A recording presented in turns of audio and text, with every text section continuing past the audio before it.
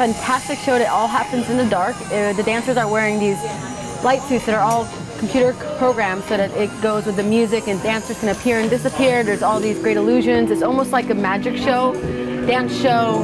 There's a love story involved. There's action, adventure, a little bit of a comic book type of theme. It's just a lot of fun for all ages.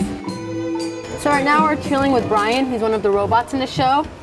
And there's a bunch of patches in the suits. All of this lights up in the dark. And then he also wears several controllers to be able to control the suit's different parts so that he can light up in all different fun ways. It's not like anything ordinary. That's what makes it so unique.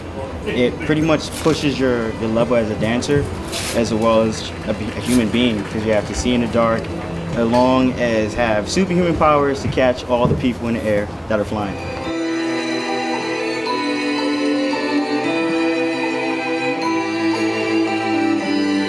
It's a fantastical journey all in the dark with these amazing dancers, light suits.